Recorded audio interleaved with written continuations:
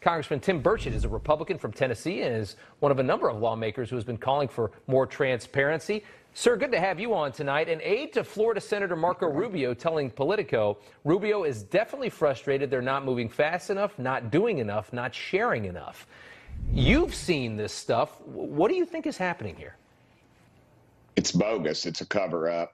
It's the things that I can't tell you about that I've seen that would really disturb you. It's a threat to our country's safety, the airspace. We do not control it, and the Pentagon is basically involved in a cover-up. What I mean, you can't tell me that you can't tell me about it and not tell me about it. What have you seen that you can't tell me about? Well, you've seen the videos. I mean, these are Navy pilots, but there's other things out there they're not sharing with us. The report was a joke. They were supposed to issue a report, and if you remember, then they pulled it back, and then they issued this bogus report that I could have written in the 5th grade.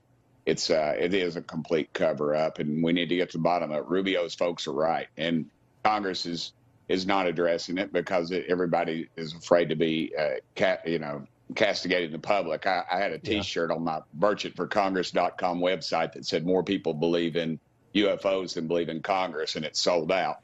So, I mean, there's something going on out there, brother. I mean, it really is. And nobody wants to talk about it. Nobody wants to talk about it. And just to explain people the background, and we've covered this on this show a lot, but there are images and videos that have come from the military, and they show objects in the sky moving in ways that we can't move things with all of our modern technology.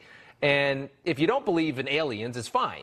But what we don't know is if could this be secret stuff from other militaries? And that's when it becomes a national security issue. But it doesn't necessarily mean that we believe there's little green men invading this country, but there could be something else as well. Well, if it was a foreign entity, if it was Putin, I mean, good gosh, he'd land one of those in the White House lawn and get out and wrestle Biden bare-chested and hop on a unicorn and hop back on it. I mean, let's be realistic. This is not a foreign entity. If it was, they would control us. It's not China. It's not Russia. It's something else, and we need to address it. And we're not. And it's been a cover-up since Roswell. The Russians, the Chinese, every one of them has a Roswell-type incident that they'll talk about. We need to get it out in the public. You see these pictures. These are obviously not American aircraft.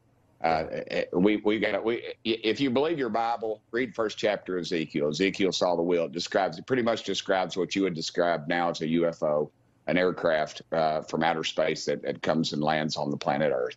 I mean, read it. I know everybody's going to say I'm a tinfoil hat wearing redneck, but the reality is there's something out there, and we're not addressing it. You know what?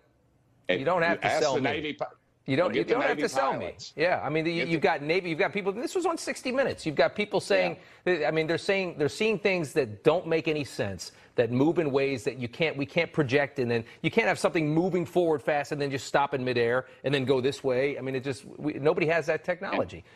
And go underwater and come back out. Amazing. With no friction, it's not amazing. Slowing down. It defies all of our laws. Thank you. It does, and